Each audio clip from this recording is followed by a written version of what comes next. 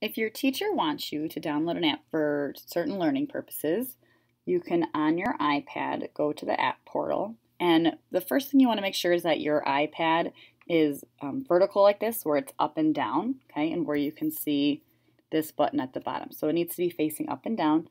You can swipe down and search for the app portal. Once you click on this, all of these will be apps that are approved by the district that you can download if your teacher asks you to.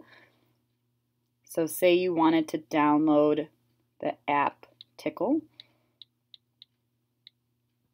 You can click on the app. Up here on the right, there is an install button. You might have to click this button twice. You might have to click this button 20 times. So I clicked it about 3 times. This pop-up will come. It'll say the request to install the application called Tickle, program robotics and drones, control Arduino, and make Scratch game succeeded. So I press OK. Press OK again.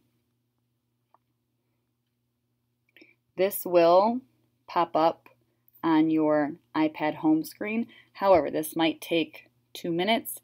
It might take longer than that. So just know that the app might not pop up right away on your home screen. It might take a little while, but just know that it will pop up. And if for some reason it doesn't, the next day, you can go back and do the same thing. Search for the app portal. You can search for whatever app you might need. Okay, you can go ahead and click on that app, and again click install, and it will slowly pop up on your iPad. So this one hasn't popped up yet, but it will. It might take 2 minutes. It might take longer than that. And if it hasn't installed, like I said, just go again into the app portal again.